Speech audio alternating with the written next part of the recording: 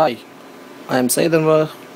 Today in this video I am going to show how to disable UEFI Unified Extensible Firmware Interface boot option in HP G6 2210 laptop. First, start your laptop from cold boot, scratch, press continuously escape button to pause the startup.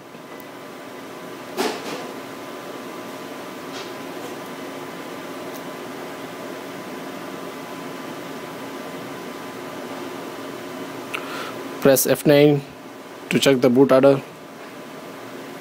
Here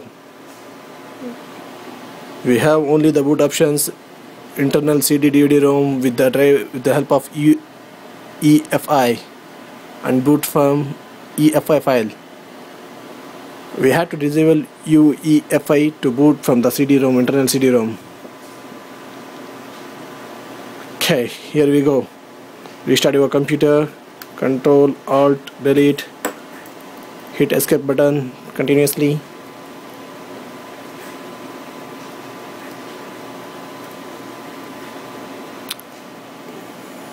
Startup option, press F10 to go BIOS setting. Here are the BIOS settings of HP G6 2289 BIOS settings. Go to startup configuration, drop down to boot order, boot option, hit enter. Here we had to disable the secure boot. Secure boot is nothing but a new feature developed by HP vendor for Windows operating system, Windows 8 operating system.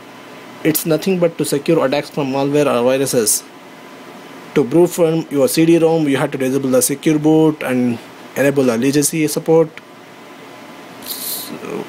So select your boot option, internal boot, press F6 to boot from first internal CD-ROM, secure boot, enter, disable,